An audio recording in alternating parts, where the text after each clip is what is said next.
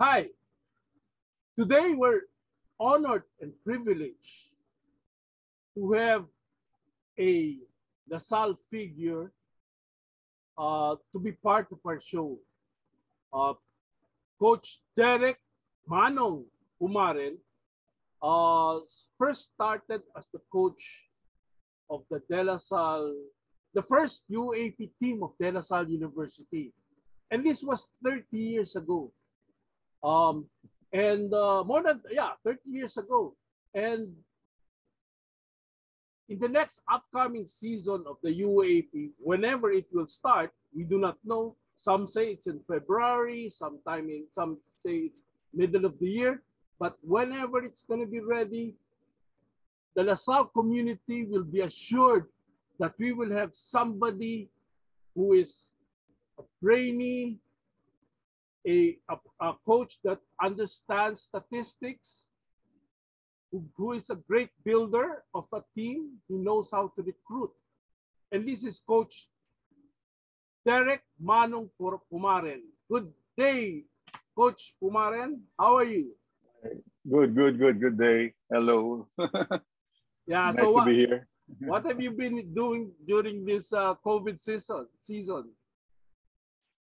Well, so as a team, it's still we're still on Zoom online training, and Okay. since last year pa yan, I think we started April right after the lockdown.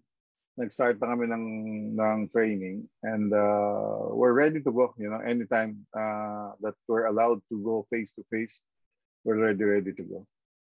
Joining us also today is the sports writer of AnimoMagazine. He's also I also see him interviewing NBA players for Rappler. Let me introduce our guest co-host, Naveen Ganglani. How are you, Naveen? Hi, Albert. Thank you for having me. Also, greetings to Coach Derek Pumaren. I hope it's okay. I say both of you look very fresh, very handsome on this Sunday morning. I think we're all looking good because we're excited na holiday bukas, no work, right? So, iba yung feeling in the air pag walang pasok. But I'm very happy to be here. Thank you for the kind introduction.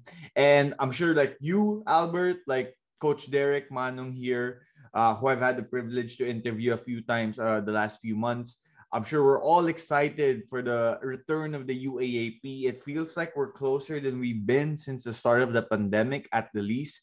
And, like what Coach Derek said, we're just waiting for the go sign for when trainings can start, when classes can start. Because I think, Coach Derek, I believe it's true that, at the end of the day, we can't have UAAP games if walang face-to-face classes ng students, right? Because ultimately they're students before athletes. But it seems like we're progressing towards positive movement, and hopefully we keep getting there. Uh, Coach, my first question. Let's rewind 30 years ago. When you were chosen as the first coach of the De La Salle UAP team, di ba? This after we left the NCAA and now we're with the UAP. You were still a very young coach, di ba? Um, Yeah. can you still remember how you felt like when the responsibility was given to you? Well, actually, when I graduated '83, in La Salle, I was already an assistant coach of Ron Jacobs then, back then sa NCC for the national team.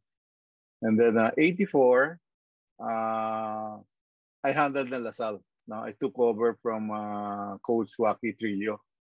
So from '84, was trying to build up the team na. Kasama ko si Attorney Ding Lasan as the team manager.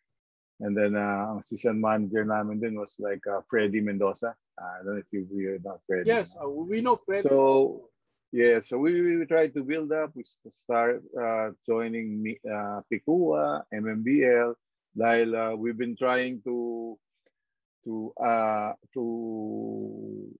enter UAP. Pero marami, di ba? Medyo, I think, kailangan lahat, di ba, boboto when I was at. And then all of a sudden, there was a little change, no? Na we were allowed to be accepted sa UAP. So that was 86. Nung 84, actually, I was taking up a master's noon. Nag-masters ako noon. So I go to school. Ang practice namin noon then was 7 in the evening sa La Salle. Wow. Yeah, 7. Yun pa sa St. Athanasius gym ba yun? Yung lumang gym natin. Oo, yun. You may stage, di ba? You may stage. Yeah. So I got to school mga 5 o'clock. Tapos attend ako ng 7. Now, straight na ako sa practice back then. So then accept tayo sa UAP. So I was the first coach ng La Salle sa UAP. We even had, I don't know if you guys heard of this, that we even had an exhibition game between Ateneo, which was coached by Afable, Chito Afable. They were already in the UAP. We invited them over sa La Salle. So there was an exhibition game para ipakita natin na there's no gulo. Everything is cool between Ateneo and La Salle. Parang we're trying to build up natin relationship. So we invited them. Kaya lang medyo nung last seconds lang yata yun, medyo Pormon nagkagulo ng konti. Because one of our players, si Azurin, he got pressured by Coach Chot Reyes. Chot Reyes was then a player. And then he turned around and he punched Chot. Nagkagulo sa sabi na pumapasok tayo sa UAP. Hindi tayo tatanggapin yan. Hindi ko makalimutan. Kasi we're trying to have that, di ba? Now we're good, we're cool, that we can be accepted. We're not gonna be like the NCAA na magulo. And then here we go. At today, sa exhibition game, nag-gano ka. But, you know, the rest is history. Coach, player mo pa si Rafa, the late Rafa, di ba? Wala pa noon. That time, wala pa si Rafa. Wala pa si Rafa. Rafa entered La Salle ng 86, no? 86. Actually, kasabay niya he was with Dindo, my brother, no? But the UAP did not recognize ang PSD. It was PSD before, di ba? Now it's became Benilde, St. Benilde. I think a PSD in college, no? And they were saying that it's a different college. That's why, noong 86, if you guys remember, si France played pa one more year. Yeah. France played more. And then Dindo was supposed to play that year, kaya lang because of the PSD department, something, I forgot that college department, na hindi nila in-accept ng UAP.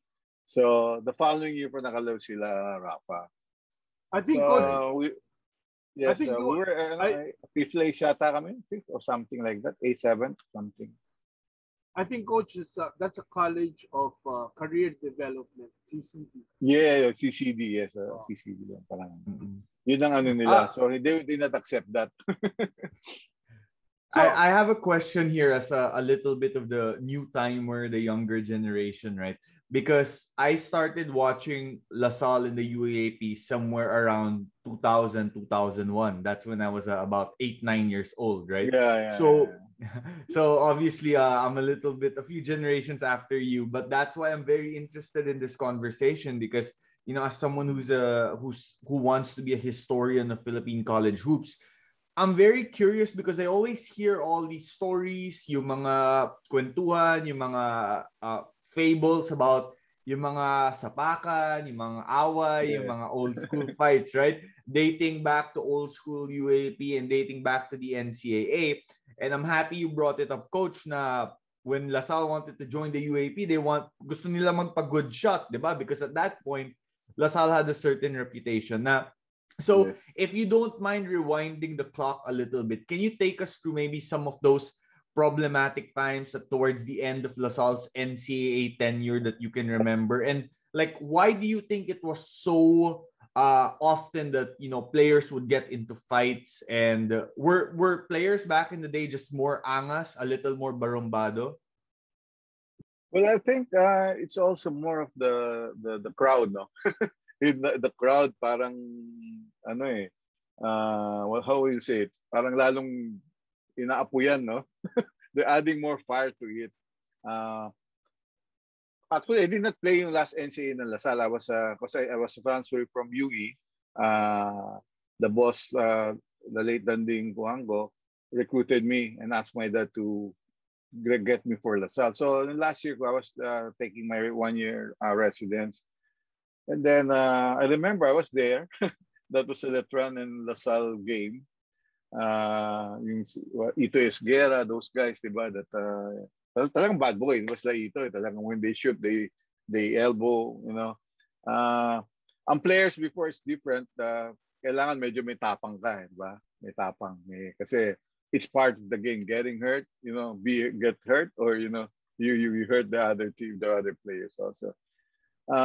First time I heard na sa NCAA na ang cheering is yun na yung cursing talaga, di ba? I mean, that run, yeah, yung puro PI, the whole crowd of NCAA, puro PI naman sinasabi, PI, parang gano'n, and then, meron pa nga coach, suntukan, yeah. di ba? Meron pang gano'n eh. What will we do when we go out? Suntukan. Yan ang mga old days before. Yan talagang ano. And then, you know, it really spills out nag-i-spill out sa labas, you know, ng Rizal Memorial. And that time, I think there were some students natin, I think grade school or high school got hurt. So when we played Letran, yung the famous yung nagdala yung mga kasi parang the boss felt that we cannot protect, di ba, yung mga students natin, so he brought yung mga people from Tarlac. I don't know if you heard about that story na may ballpen dito, di ba? Yan, so that started everything. Nagkagulo talaga.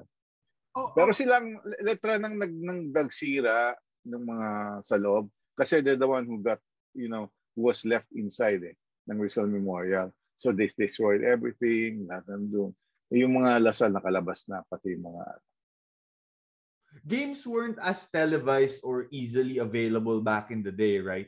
Like nowadays, you check Twitter, Facebook, makikita mo kagad yung highlight. Like if Richie Rivera has a dunk, 5 minutes later on social media na yan. Do you think because games weren't so televised back in the day, there was a lack of accountability that led to some of the rowdy behavior? Or do you think na it was just more how kids back in the day were raised, na ganito sila pinalaki by their parents because different era, different generation, you know, it wasn't that far off from when World War II happened. And also, is it true na kung mag-park ka ng kotse mo sa parking lot, may Lasal sticker ka, pagbalik mo, basag na yung windshield? Yeah, totoo yan. Pag may Lasal ka or Ateneo, that's why Ateneo had to leave, di ba? NCAA silang una eh. They left ahead of us. And then tapos sumunod na rin tayo that parang we thought our impression already was karoon ng hooliganism na during the time na masyado na it was getting out of control already, that it was always there's always a fight, di ba? Ateneo, Lasal, and Sambeda, parang we were I must say we were fighting, but you know, parang tayong punching bag, parang tayo palaging ang kaaway, you know. Mas tayo, how do you say, mas social. Mas social na parang tayo tinatarget ng lahat. But mayayaman daw. Mayayaman daw, di ba? Mga mga konyo kids, di ba? Yung mga konyo kids daw tayo. Anyway, but before kasi, siguro it's because of the yung mga alumni, iba rin, di ba? Ibang rage nila, ibang pagka-fanatic nila. That's why makikita mo, even kasi sinabi ko noon, I did not experience it yet nung Ateneo La Salle. I was not able to play Ateneo La Salle when I was playing because they were already in the other league and wala kaming laban. The only game na nakalaro kami against Ateneo was just a secret exhibition game. Kami nila Almario, those guys. And it was set up by by Merinol, mga Merinol. Ang nag-go in between sa amin, Merinol. So we had a game na La Salle, friendly game Ateneo La Salle, no? And siyempre malakas kami noon di ba? Malakas kami ng sila Alfel Mario, no? Malakas kami ng Alparero, Ituri. Is basically nag-NCC yun. So medyo ganun na nangyari. So pero when I coached La Salle and we played Ateneo, that's the time I really felt iba pala talaga rivalry basta when it comes to Ateneo La Salle. And when we lost in the finals ng 88, that's the first time I saw the old alumni, pumapasok sa dugout because the team was crying, the players. Pati sila kikiiyak. Iyak din. Ganito pala talaga rito. Ang mga nasalista, panatiko, pag nasaladya. Parang, that's when I say na, matalo na sa lahat, wag lang tayo matalo sa Ateneo. Yan ang nakita sa kanila. Talagang iba-iba. Ibang pagka-fanatics before. Ibang rage. But I think, I would say that that 88 team started everything. Kaya marami nanonood ngayon. And the first time they didn't want us to play in Araneta because baka daw parang mayroon discrimination dahil La Salle Ateneo kanila lagay sa Araneta noon. So during the finals, we just played in Rizal Memorial. Walang tatayo, walang aalis. Kahit ihingi ka na dahil mawala yung pwesto mo eh. It's all standing up. Talagang init. Grabe. And when you buy tickets, doon sa jeep, papunta sa jeep, sa team yun, sa stage eh. Umaabot ang gundo sa canteen ni Saide. Ganun kahaba paikot. And that's why we said we started everything. That's why when we won 89, sa Rizal din ginawa, ayaw pa nila ng Araneta. After the championship, we walked, all the players in their uniform walked from Rizal to La Salle, and then we had the bonfire right there and then after the game. Coach, dadagdag ko lang.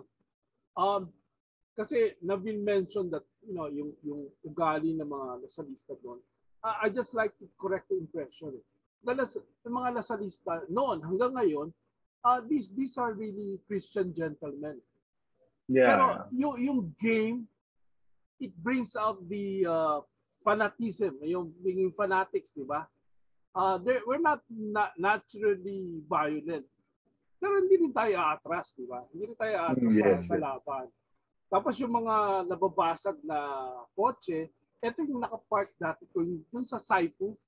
Yung mga, natandaan nyo yung parking lot. Yes, yung parking. Yung McDonald's ngayon. Yung McDonald's ngayon. Yung mga kotse ng nasa lista, pag naandun, meron kasing daan there was a secret passage from Rizal Memorial to De La Salle campus, crossing that small creek. Sa likod dumadaan yun sa may tennis court. Yes. Pero paglabas mo doon, madadaanan mo yung parking lot ni Saifu. Ni Saifu. Doon nabasag yung mga maraming kotse doon. Doon binabasag. Tsaka Rizal Memorial was our territory kasi yung mga tambay ng Vito Cruz mga kaibigan ng mga Lasalista yan eh. Kaya sumama yun sa paggulpe dun sa mga taga-Letran. That's why they weren't able to go out of Rizal Memorial. Kasi nandun pati mga goods ng Lasal nandun eh. Diba? So that was how it was before. But then I'm sure we all can agree that the animosity between La Salle and Ateneo and the other school is just on the basketball court. Yes. Sa labas, sa business, sa politics, magkakaibigan yung mga yan. Yun lang ang may dadagdag ko on a side note. No? Friendly kantsawan lang pag sa labas. Friendly kantsawan yan pag sa labas. Oo. But let me go back to your coaching career in DLSU. You won the first championship in 89, right? 89? Yes. You repeated that in 90. Okay? And then in 91, we were the champion, but the board took it away from us. Diba? Yes. Diba? Champion na tayo. Sabi ng board, we have to do another game. They had to replay the game. Whose decision was it for the team not to go back to the playing court? Coach? I think there was a meeting, no, of the board of trustees, La Salle, and I think they felt that it was not fair, no. Bigay kasi as far as technicality, basketball is concerned, kasi the protest is basketball, di ba? Yung technicality, they were saying that we should have been given a technical because of letting Espinosa stay, di ba? There are 6 players on the court. Five fouls siya. Yeah. No. He was in 5 fouls, so fouled out na siya. So he should have taken him out. Oh, okay. But in reality, you can see in the tape that si Adi Papa was already on his way to the table official to replace him. Kasi I know 5 fouls na siya. But the table official still, gino pa rin. Binasa ng referee, and the table official should have, press the buzzer, di ba? Sandali, foul out. But nag-continue. But the penalty for that, no, kung kunyari, dinaya nga o something nagpalusot, penalty for that is only a technical. We get only a technical, no? Sinasabi na technical. But only at this, we only get charged for a timeout, di ba? Pero may timeout pa kami nun. And then, kung wala, then we get a technical. So, ganun parang ang hinaanan nila ni Coach Turo noon, dapat bigyan kami ng technical. Kailangan lang dapat bigyan kami ng charge timeout. But we still have a timeout then. And even mga basketball experts, even FIBA rule it na ganun, na wala. No? Kasi wala naman nangyari. I think it's just isang baba lang eh. Wala naman nangyari. Parang there's no effect on the game. No? And in fact, si Tony Boy sikat eh. Si Espinosa, he's in the FIBA rule sa book yan eh. Oh, really? Yung yung study yung na yan, yung case na yan and they just decided and they said na parang hindi tayo honest. I still remember it. Parang sinabi hindi tayo honest. That was just the reason bakit ibibigay yung protest, hindi gagrant sa atin because we are not honest. Hindi daw natin nilabas. But there's a rule, di ba? Even the commissioner there, then I think si Codinera, Commissioner Codinera, Boy Codinera, was saying wala, di ba? Okay lang ganito. Because that's the rule in basketball. Diba? So they decided. And the fact that during that time, ang UAP is just top 2 teams. Top 2 teams lang eh. Walang Final Four. Okay? At saka twice to beat ang number 1 team. We were number 1 team. Right? So, when we did not show up, na-default tayo. Diba? Technically speaking, dapat there should be another game. Correct, yes. Kasi one game lang sila nalo. One lang, diba? One. Kasi we have to be beaten twice eh. Ang ginawa, in-award ka agad yung trophy, diba? I mean, bakit din ka? That is also a question, no? Yeah. So, yun na nangyari. UP ang host noon. Kaya I cannot forget UP. UP ang host that time. Ang reason na nila, hindi daw tayo honest. Hindi kasi hindi na tayo matira ng technicality, di ba? As far as rules is concerned. Hindi daw tayo honest. Yun ang nangyari. And there were a lot of meeting noon before if we're gonna show up, and they decided na sila Dr. Villacorta nandun, I think some of the board of trustees was there, I think even Kinito was there, I saw him there. So mga brothers, so they decided not to show up for the game. Yes, thinking that a third game is still possible, di ba? Had there been a third game, Coach? Second game, 2 games lang yan. So, third game kasi counting yung protest. Yeah. Oh, di ba? Have there been a third game? No, it can't be a 2 game, only 2 games. Kasi twice to beat ang number 1 palagi. So La Salle was twice to beat. So kung na-default tayo, 1-0 lang sila. So winner take all on the second game. Gano'n. So twice to beat ang number 1 team din. Walang Final Four. Mas mahirap nung araw. Walang Final Four. Anyway, kaya yung bakbakan nyo hanggang sa huli, bakbakan yun. Ang huli naglalaban usually, yung 1 and 2.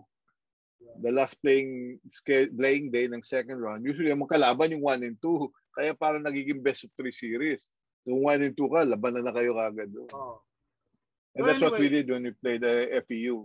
Talo tayo nung nung second round, but we beat them 2 times nung first champion natin sa UAP.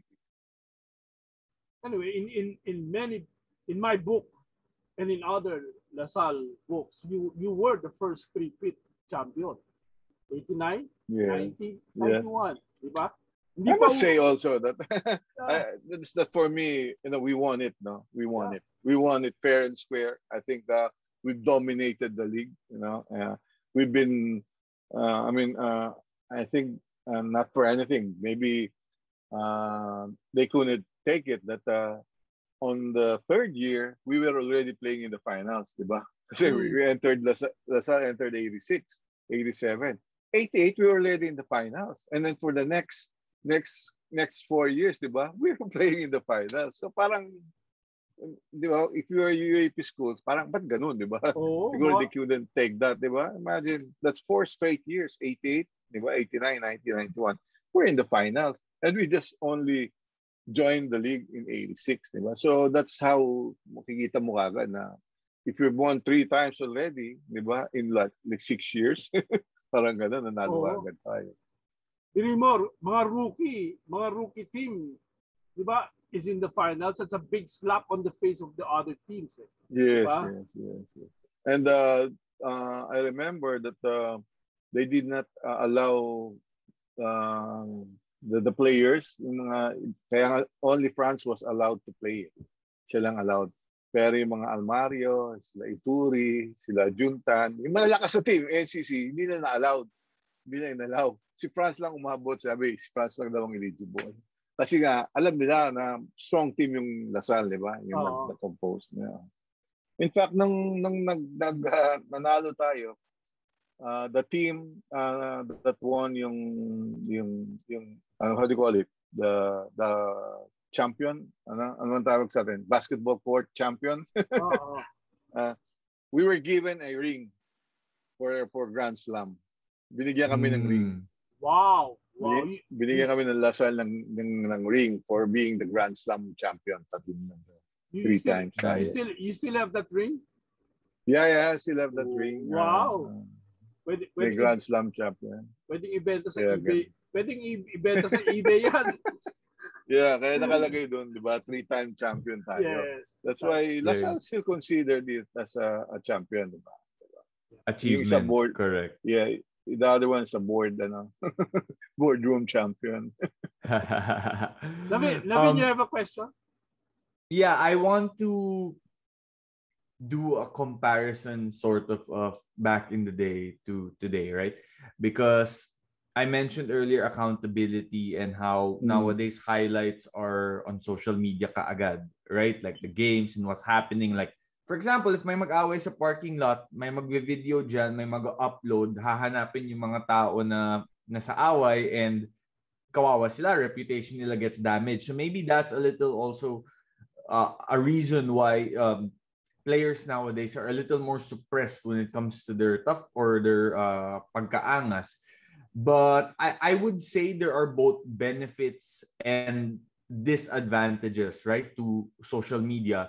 For example, nowadays players, they know that since they're considered public figures by the amount of followers that they have to be a little more well-mannered, like what Albert said earlier, proper Christian gentlemen for the La Salle community. So there's some accountability there. But on the flip side of that naman, social media could play mentally with the mindset of players nowadays, make them a little more ill-advised with their decisions. It opens up marketing opportunities for them, and that's where the agents come in with the endorsement deals, the marketing deals, and from a young age, players are thinking business-minded na, not just improve on the court, right? So I say that as context because I want to know, Coach, having been someone who led a three-peat La Salle team decades ago and has been coaching, has been playing back from the days when there would be fights and the crowd would be intense compared to how they are now, what to you is the main or are the main differences of the mindset of college student athletes from back in the day to how they are now? I think back during those days, back they have more pride. I think they're playing for pride now, di ba? Hindi yung, I'm playing for La Salle. I want to play for La Salle. Kasi gusto ko maglasal, no? Hindi yung I was offered to play for La Salle. I got this offered because hindi ka talaga yung talagang your mindset is I'm just going to La Salle, di ba? Kaya sabi ko pride, yung talaga yung pride noon, iba. When you puso talaga, when you say, di ba, you hear about it nowadays, puso. Talaga nung araw puso, di ba? Puso talaga. Nagpapakamatay, di ba? Just to get there. 5 to 10 minutes, nagpapakamatay talaga. Yun ang tinatawag na pag sinabi mo kagat yan, di ba? Yun ang those were back the days na pag yun ang player, di ba? Na talagang laban tayo. And when you say something during those days, when you say di mo ba kaya yan, he will do something. You will do something. The players will do something. Ayaw niya nung maisahan siya, di ba? Ngayon kasi, hindi ko sinasabing masama, no? But, they're just lucky, di ba? Dahil medyo naging, I would say, ang approach is different. There's more marketing, no? Offer is different. And you have choices of ilang schools for you decide kung saan ka pupunta, no? But there are also still a few players, no? Lahat naman na if they say they want to play for La Salle, they want to play for UP Ateneo, talagang mindset nila doon. Yun yung sinasabing maganda, di ba? And I think so far, no, Ateneo has done a good job. No? I must say that, no, that they're going sa grassroots nila. Kasi mga Ateneo mentality yan, nakukuha nila, then i-act nila sa senior. So parang mas madaling, it's easy to deal, no? With develop. You read, yeah. You parang you can level with them kasi they know how Ateneans think, di ba? You understand each other. Yeah, so hindi yung pera-pera usap natin, di ba? Kasi they're I hate to say it, but it happens. It's true. Ngayon di ba? Ganun talaga, money di ba? talks. Money talks. I mean, it's not just the player, it's the parents. Di ba? The parents. Before, talagang pag sinabi lasal ilan ako, gas, di ba? Ilan gas station pwede ibigay? Ganun, di ba? Yung mga parents. Yung mga ganun. Ilan ang pwedeng pag-aralin? Kasama ba yung kapatid na ganitong baral? It's like that, di ba? But back those days, no? Talagang pag sinabi lasal, patay kung patay, di ba? Talagang, yung talagang duduguin ako bago ako matalo. I mean, it's like that. Even though how weak Ateneo is, even though how weak ang La Salle, pag naglaban ng dalawa, it's like a championship game. Ganun lang. Even, imagine the national team, di ba? National team. A national team ngayon, you can refuse, di ba? If you invited, you can refuse. Before, malagay lang ang pangalan mo sa dyaryo na you are one of the invited na magta-tryout. Parang ang saya-saya mo na. Oh, wow. Parang it's a big deal na. Parang you feel so proud. I'm one of the top players dito. Doon lang masaya na. Nagta-tryout siya. Di ba? Yung sabi ko. And yun nga, it's more of pride, no? Ito, may pride din, syempre. Pero siguro as the years he plays with the school, he gets to adapt the culture, no? And that's the time he feels the pride, no? And that's what we're trying to change right now, no? And we've not made it to the last two season, no? Out tayo, back to back fifth place tayo. And I want to change the culture na losing is not it's not okay, di ba? Okay. Oh yeah, kasi sa kanila okay lang, okay. Pag ganun ang mentality mo na parang you accept losing, hindi tayo pwede. Loser attitude tayo. And that's what I'm trying to change right now. That what we've been doing the last 2 seasons, it's not working, right? We have not made it to the final 4. So something must be wrong. Something must be wrong. Kasi hindi maayos, hindi tayo pumapasok. Imagine 5th place. Probably just a one win, you make it to the final four. But Mm-mm. so something must be wrong. So some things has to change, di ba? Uh, and it's not a temporary thing. That's what I'm preaching with the boys. It's not a temporary thing. Dahil ang change is for a permanent yan, di ba? Para ma-establish natin ang culture natin. And that's what really I'm preaching right now. Coach, two follow-up questions lang. Sorry, Albert, just a follow-up question. Number Sure, one, sure. how do you instill that La Salle green-blooded pride back in today's young students who might not have that desire to be into the whole La Salle pride thing, right? And number two, are you a fan of how the game has changed? Because back in the day, when you were winning championships, iba yung laro, di ba? It's dominance in the paint. Who can control rebounds? Who can score inside? Who can out-muscle their opponents and, dominate establish their dominance, right? But nowadays, so students, players, they watch Steph Curry, they watch Damian Lillard, they watch NBA. It's a three-point shooting game nowadays. Basketball has become about shooting, long-range shooting, who can hit from deep. So those two questions. One, how do you instill that old school, I will die for the La Salle pride attitude? And number two, are you a fan of where the game is going, being more flexible and more three-point shooting, more finesse? Well, as to instill yung fighting spirit and La Salle pride, no? Lalo na ngayon sa mga new guys natin, what I've been doing is I've been invited in the Zoom during, kasi we have to be more innovative as coach. Mas mahirap kami ngayon eh. Ang hirap it's a harder job for us, no? But I must say that it's not because I think we've done a great job adjusting to this pandemic, because we don't do the same program, no, every day, iba-iba eh. So para hindi rin ma-board yung mga and of course we keep saying about the South spirit, no, that we try to talk to them, but at the same time we want these guys to hear it from other players. So we invite players to speak about their experience with La Salle, and we invite champion players, no. Way back nung nagko-coach ako, yung kay France. So it's like we have always players getting invited. So speaking about the La Salle spirit, the championship, the importance of education, the importance of La Salle education. And I think we've done that, and I think we were able to touch that, no, sa kanila. And they know that how it feels to be a La Salle kasi nakita nila, di ba?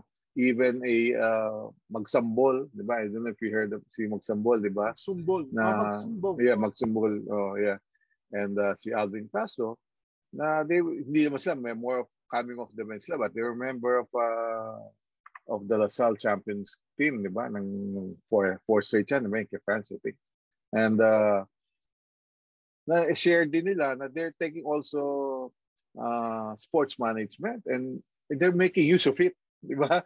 It's not because you're enrolled in sports management, wala ka nang pupuntahan, teacher ka na lang or what. But and they said that we're doing well, we're living a good life. It's because of the La Salle education that we can use right now.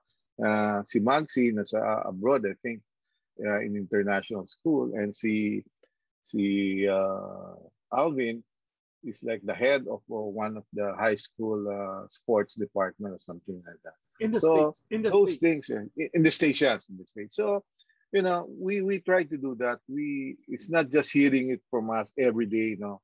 We also want them to hear from others, no. Parang different naman, hindi lang palaging naman. And that's how we instill namin na alam po pinupush namin sila inaano, pero siyempre it's different also from hearing it from other players that played for La Salle, that won championship for La Salle. And regarding the games, I think sometimes it's nice to watch, no. It's nice to see the 3-point shot, things like that. And but I must say that some of the players masyadong too much watching NBA. Diba?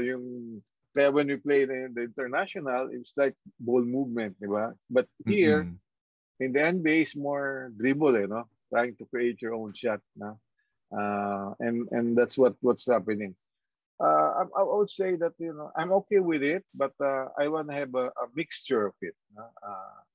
I still have one guy that can get the dominate the post because I think I still believe that if they can't stop the post, then they have to send a double or help, and that's the time we can kick out and hit the open shot, and we still end up with a 3-point shot. Right? Right. That's why I have to have a mix of both because I would rather try to defend the guys outside, diba? Than a guy that will send a double or things like that. But outside, siyempre, they're not all step carry, no? That will shoot that high percentage. But right. Between the inside and the outside, diba? Parang mas ang percentage wise na mas mababang ang percentage. They have to shoot like 30%. To be able to be like shooting 50%. So I think I'm okay with that. To defend that, I think it will be easier. It's hard kasi trying to stop, but parang ang chances na mag-miss mas mataas kaysa sa ilalim na, either you get fouled, you get a dunk shot, or end one. No? So I'm okay with it, but I still want to have a mixture of both inside and outside.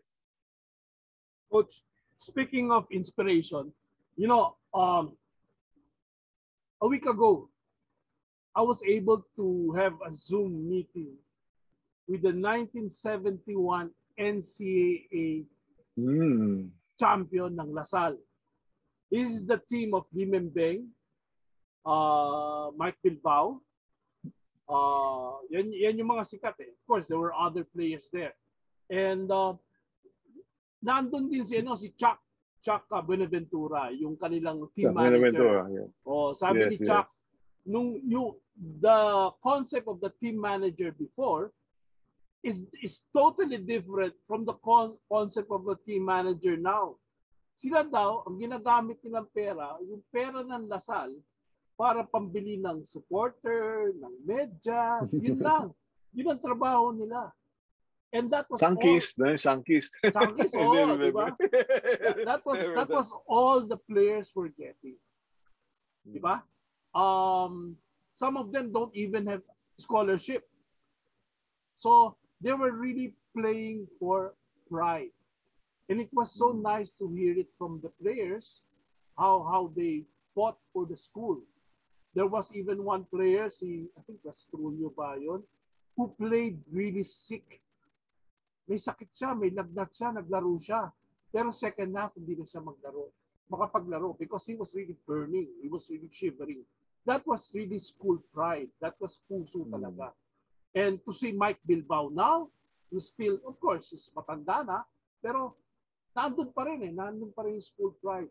Now, Coach, if ever you need these guys to talk to your team, let me know so we can set up. Sure. Okay. Kasi I doubt if they know Mike Bilbao. Pero, yung generation natin, kilala natin si Mike Bilbao. Navin, kilala mo ba si Mike Bilbao?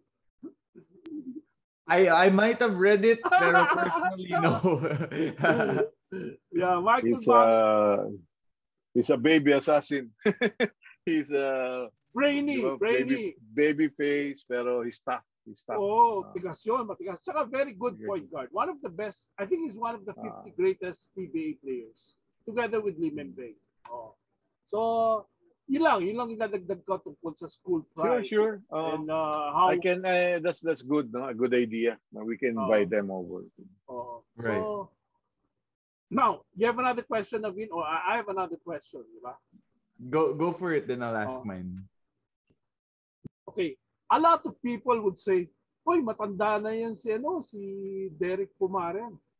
But kasi nga matagal na kayong hindi matagal ka nang hindi nag-coach.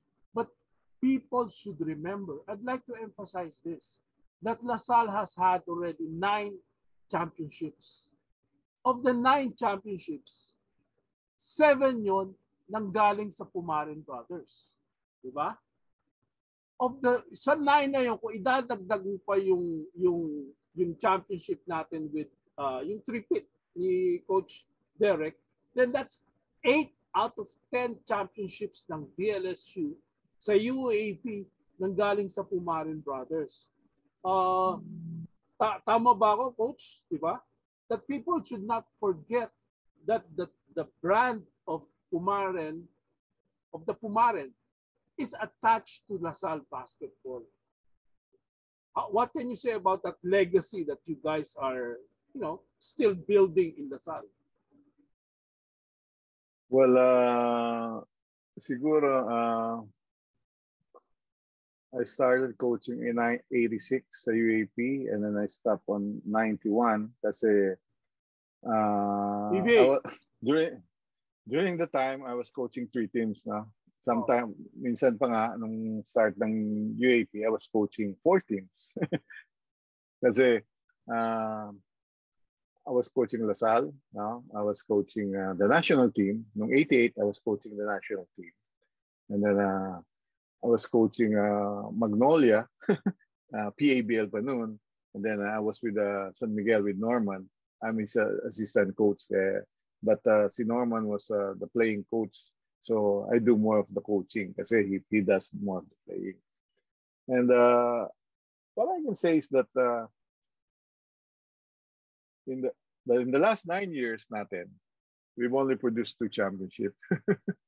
Yes, Hindi naman ako sa, di ba? But with the number of years that we coached as brothers, we were able to produce 8 championships. Yeah. Diba? And that's a fact, diba? That's a fact. Hindi ko sabi na gayabang ako or what. But 9 championship with all the money that we can buy. Diba? I mean, in the last 9 years, diba? With all the support that we're getting, we've only produced 2 championship, and we've been eliminated in the last 2 seasons. So I think I'm old. I say I'm old because I've been around.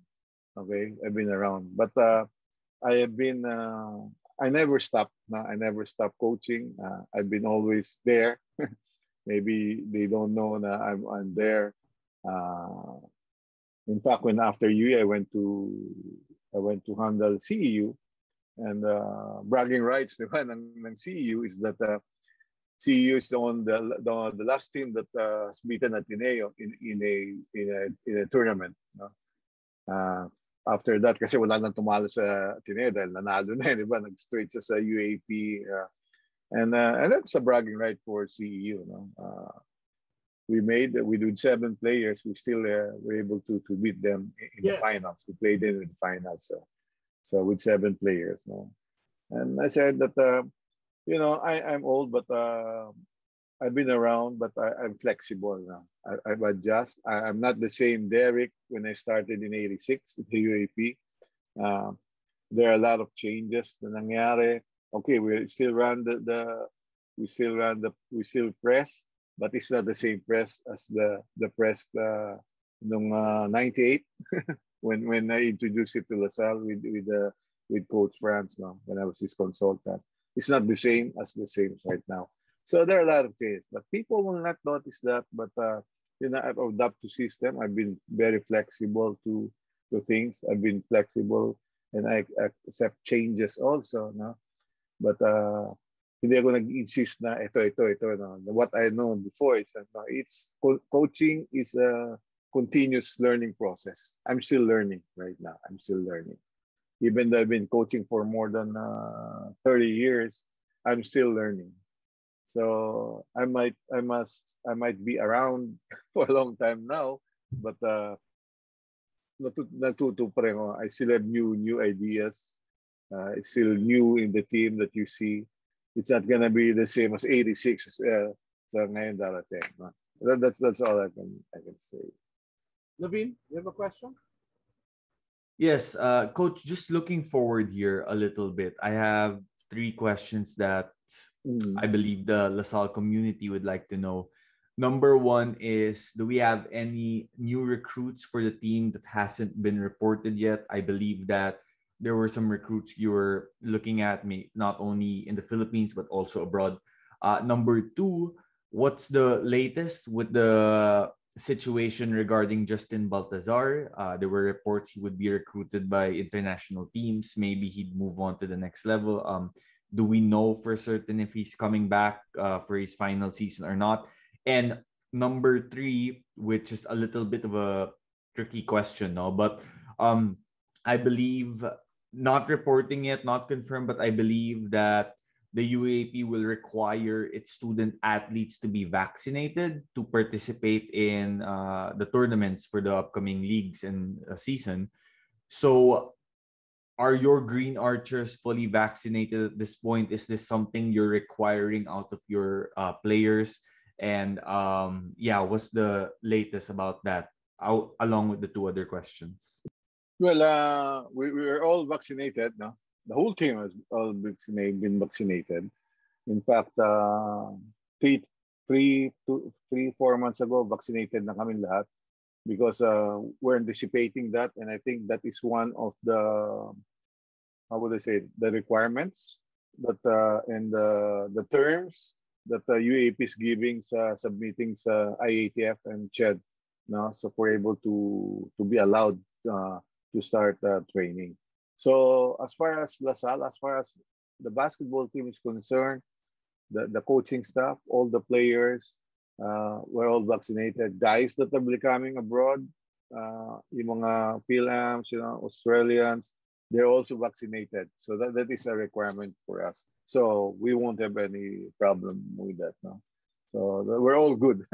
We're all good. Even the utilities, lahat ng sasali, kailangan vaccinated. So vaccinated na tayo. That's why, if you don't notice that yung last time na merong CHED with UAP, vaccinate, di ba? There was like a photo op na nag-vaccinate yung mga athletes.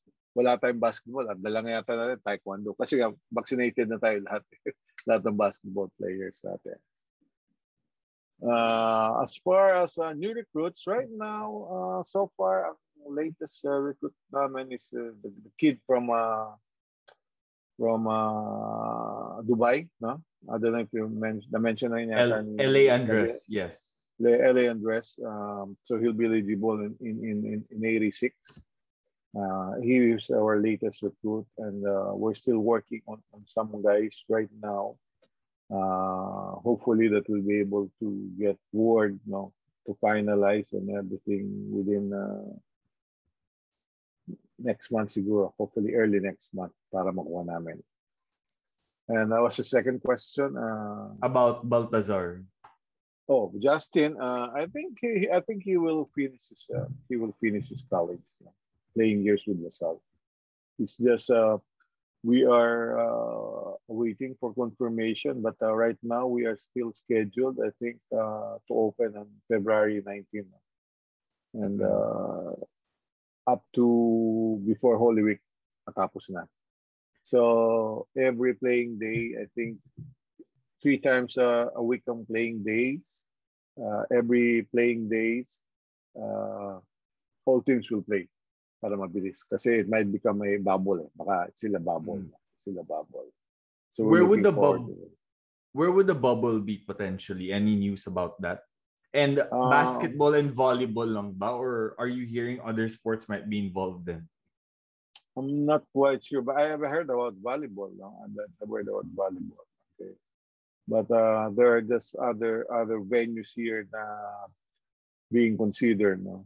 And depends on the protocol na kayang how would I say it, isolate the players. Right. So I think MOA is one of them, Araneda is one of them, and it's gonna be here. But we are all ready, as I mentioned at the start of this interview, that the team is ready anytime soon. Hopefully that they'll give the okay signal.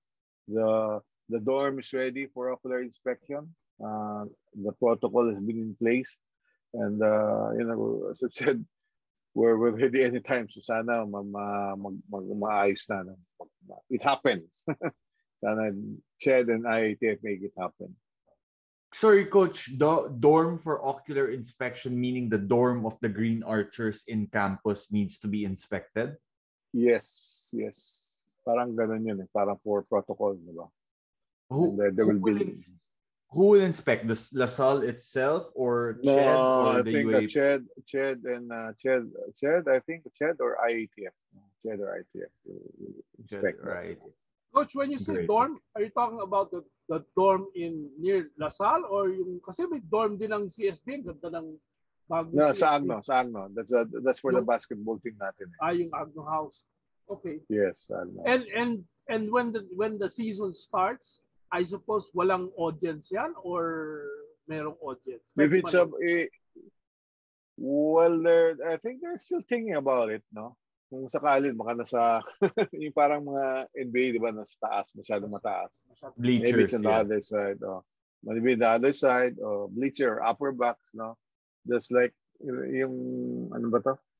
Yung beauty pageant contest, di ba, nasa sila lahat. Right, Something like that, probably, and it's gonna be away from the players, you know?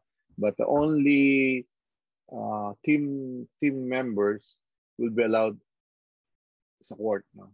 And vaccinated. And media tayo, Navin, pwede tayo sumaba. Yeah, I was actually wondering, no, magiging masaya ba si coach and the other coaches na they won't have to deal with us annoying media people after the game. asking all the annoying questions. Okay lang yun. Kasali yun eh. Kasali yun. It's Coach, a challenge. You mentioned already the team. You talked about Justin Balthazar. I have a list here. Can you give me an idea? Can you give me a 1 to 2 words or no, a few words description of each player that I will mention? Number one, sure. si Kurt Loera. He's a veteran. He can create. No, he's a lefty. Hopefully, he's a tough defender. And he will penetrate. He will make things happen for us. Jordan Bartlett. Hassles. No, he'll bring hassle on the floor. He'll put pressure. He will be a pest. No, with the other guards, and hopefully that he will be the court general and run the show for my team. Nice. See Justin Balthazar. How do you describe it? The next superstar? Well, I think he will be the next PBA superstar. No, he will be a leader. He will. I think he can lead us to the championship. He's an inside-outside player. He's a complete package.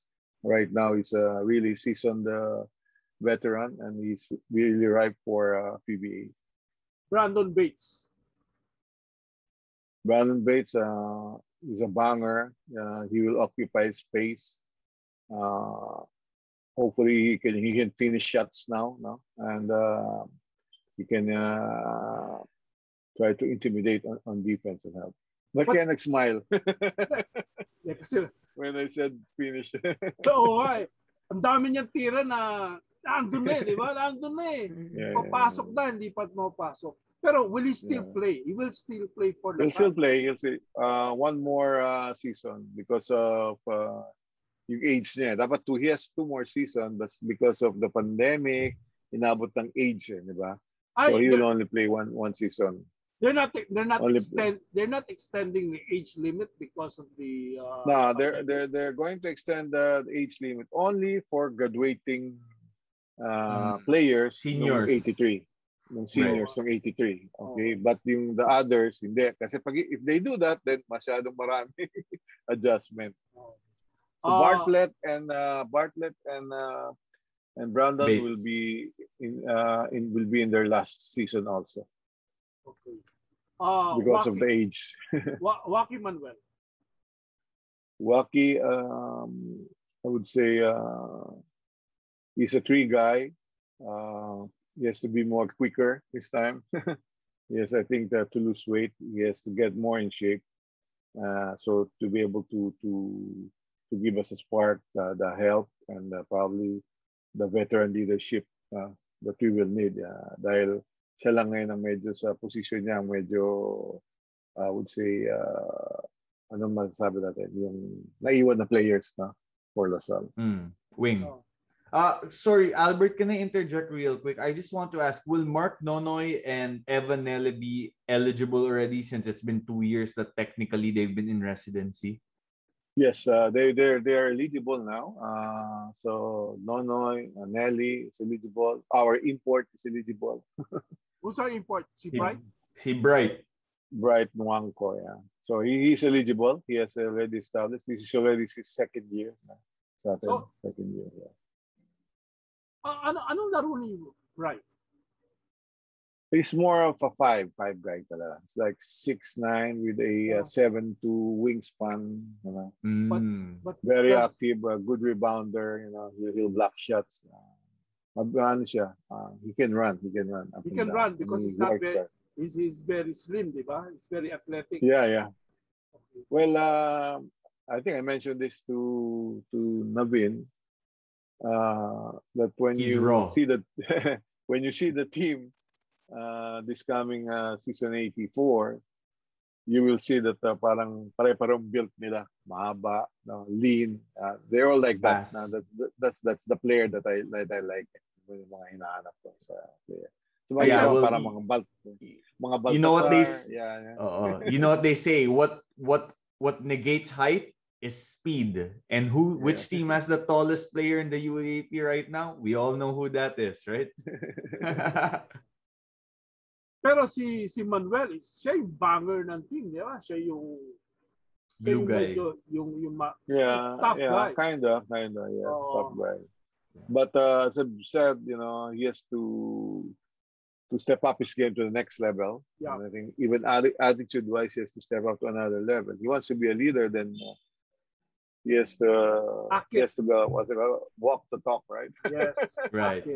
Sorry, can I also ask, Coach, can we expect Nelly and Nonoy to be your starting backcourt? Probably in the game, during the course of the game, they will play together. Together.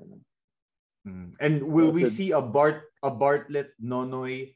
Because you mentioned speed, so are we gonna see Bartlett, Nonoy, and Nelly at the same time trying to push the pace? Probably. Because if we also have Deshaun Winston. He's also a 6'4" point guard, so that can run also. Speed kills. So Deshaun is a point guard? Yeah, he's a really legit point guard for Central Michigan. But I can slide him to 2, and you know, or he can run the point and let Nonoy and Nelly come off screens, because you know these guys can shoot. Nelly and Nonoy can shoot. So I will have more adjustment things, you know, more creative with these guys. So mas marami akong na ma-innovate with these guys.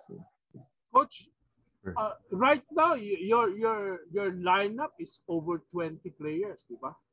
Well, right now I have now 25 eligible players in the UAP. Wow. Eligible right now. That's eligible to play. I have 25, but it's because we lose 4 players in season 84, and then another 2. It's like we're gonna lose like total of 11 players after season 86.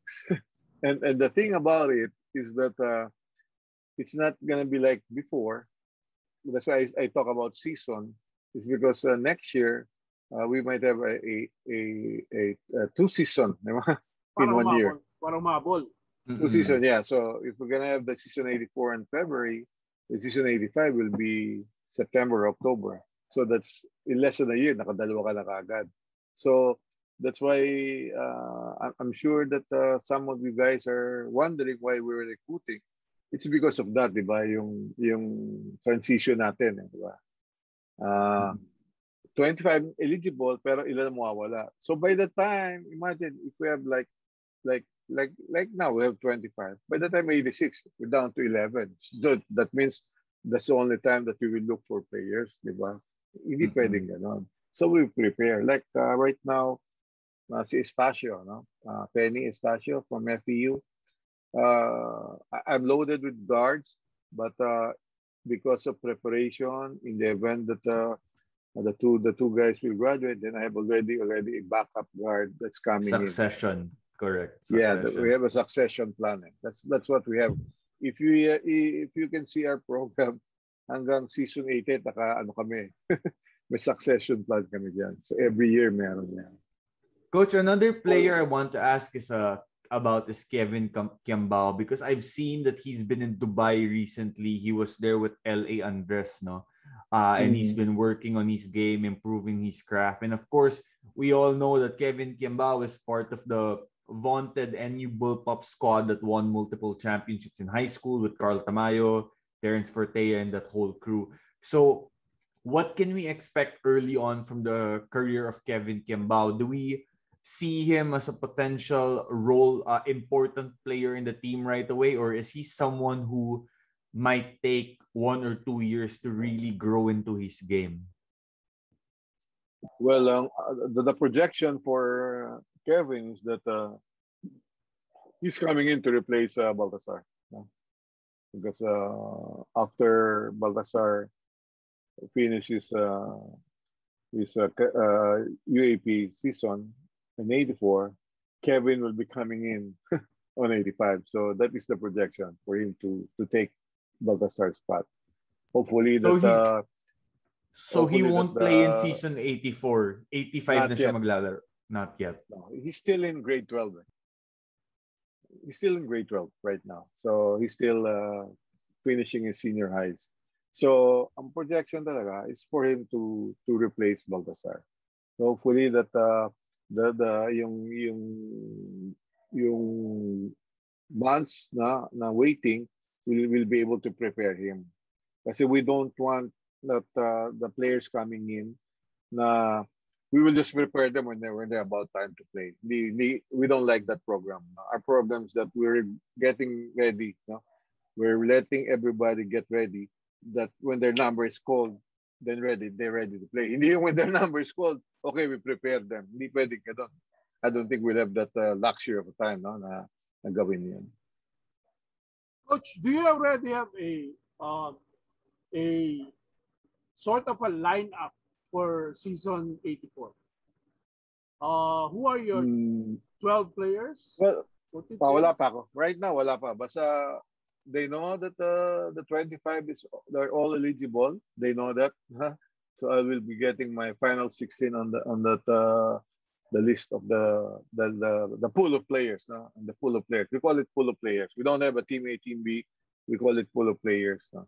And that's where we go. Because we'll see in the face-to-face if they're ready. No? If they're not, then I'm sorry. No? As I keep telling them, it is not me who's not going to make it happen. It is them. No? It is you, the player, who will make it happen. If you want to make it to the lineup, then it's up to you to show it to me that you deserve to be there. I'm a very fair person, and if you deserve it, you deserve it. But if not, I'm sorry. No, it's not on me. It's on you.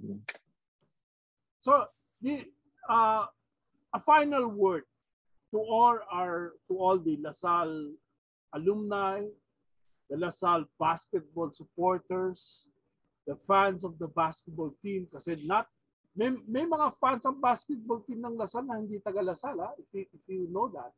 Anyway, any final word for them before we go, kasi baka mag-lunch na tayo. Coach, yes. Final word. Yeah. To all La Salle community and to all La Sallians. We are all ready. The team is ready. We've been there's still ups and downs, but we're all good. I think we've already prepared the team, and we wanted to get the 70% as soon as we we have that face-to-face training and get a 30, the next 30 when we're there. And we're aching to go. Patience is a virtue. Just have to have patience and expect that the team will be there fighting. We will be more competitive this time. We will show the Animo spirit, and you expect that from the team. It's not gonna be, okay lang pag natalo, okay lang. No. We're gonna refuse to lose this time. Expect that. I know I've heard, I don't know how true, that the other teams are already doing they're doing some training, limited training, but we have not done that so far. The school has not allowed us. We've been very careful with that. Naman tayong mga La Salle yan mga disiplinado eh. Di ba? Hindi tayo pasaway. Honest tayo, honest. Hindi tayo pasaway, di ba? Kaya, so we're doing that. So we're ready for that, no? But rest assured that the team will be ready when the season starts. Whether we start practicing November, we start practicing December, I'll assure you, I guarantee you that the team will be ready by February. Thank you very much, Coach. And Naveen, any final word? Naveen? I think Coach hit it right on the nail. I believe in terms of, for someone who covers the UAPS media and who is obviously a La Salle alumni, I think plenty of people know that by now. I'm just very excited to see the UAAP return. I'm very excited to watch Green Archers basketball again. And I'm very excited to see what Coach Derek Pumaren has in store for these Green Archers. Obviously, his track record speaks for itself. It's a track record that has success, which is good for development. And it's been 2 years since we've had UAP basketball, but before UAP basketball left, it was pretty evident that the La Salle community was aching for a return to the old days, which Coach Derek mentioned about pride, about fighting for the green and white, about just having that Palaban La Salle attitude. And I believe Coach Derek is in the right track in terms of recruitment and mindset to bringing the Green Archers back to a place they used to be at, which is constant success. Thank you very much, Naveen. Thank you very much, Coach Derek. Animo Magazine is really honored to have you in this Zoom meeting. We wish you well. We'll see you in the games. And rest assured that the whole community, young and old, will be behind you all the way. Animo La Salle. Animo, thank you. Animo La Salle, thank you. Okay. Thank you, Albert. Bye-bye. Thank you. Thank you, Albert. Okay. Thank you, Naveen. See you. Stay safe, Thank guys.